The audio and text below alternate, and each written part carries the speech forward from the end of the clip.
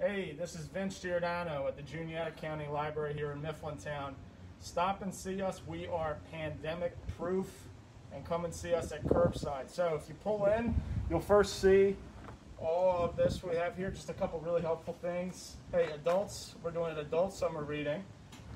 We have lists of our new items. Since you can't see them, you can see the list. And hey, look, we got these fancy little handouts, kind of what you'd see at like, a bookstore, where we write up a little blurb and you see the cover, kind of make up for what you normally would see. Kids books, adult books, teen books, all books. And then finally, if you need a library card, just come in and you can get a card for free. And just to recap, Curbside, we're open these hours and we're closed on Wednesdays and Saturdays. Pull up, someone will come out to your car and we'll get a book to you, or we'll return anything you want.